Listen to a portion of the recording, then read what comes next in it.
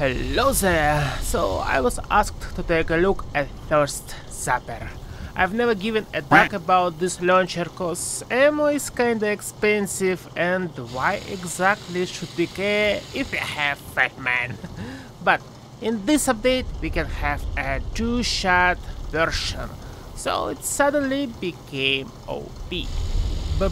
Basically we have zappers with different flavors, cherry, cola, quantum and just water.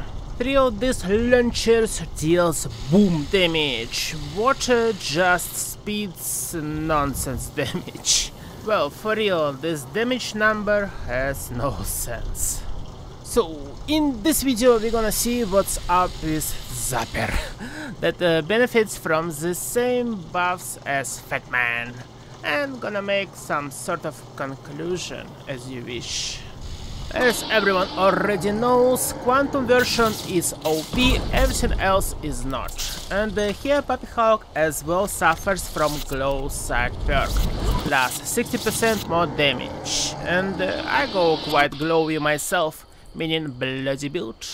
And water just humiliates him, double humiliation. Well, sadly quad doesn't work here, so there will be no quadruple destruction for quantums.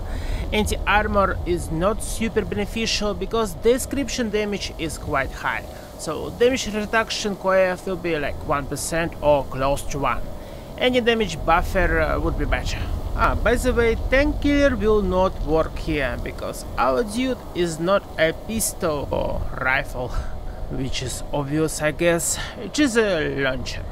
And Fat Man is a stronger launcher that is affected by stabilized perk, which gives 45% armor penetration and has a larger radius of explosion. Okie dokie, as you can see, Bloody Zapper does less damage, so basically two-shot is the only viable option we have. Let's go back to Puppy Hawk, shall we? Here you can see that anti-armor performs a little bit better than quad version. Bloody can't kill Puppy Hawk, and two-shot, yes, it is the best what you can have. Another good question, if explosive trajectory modification will make it stronger. And nope, surprise surprise, it doesn't work. But additional critical damage doesn't seem to be super great for this weapon. Only 200 damage and that's all. Someone asked me if last shot gonna work. Well, I already knew that it gonna work, and turns out it is actually quite epic.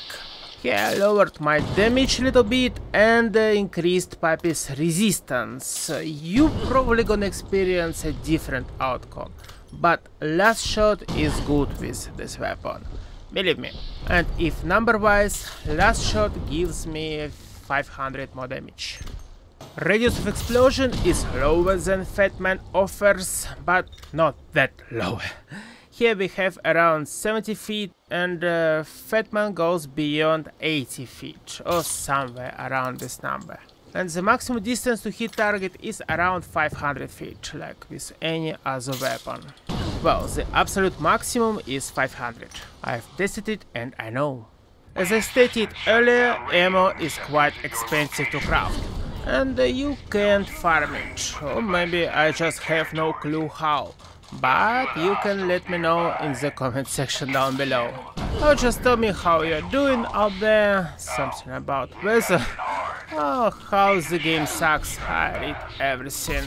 By the way, speaking about Fat Man, well, you can't farm ammo here as well, but something they will drop. So of course you're gonna spend more mini nukes here. And finally, speaking of VATS gameplay, yes, you can use it successfully in VATS until you die. Yokis, ladies and gents, big thank you for watching. I'll see you later. Bye bye bye. Bye bye.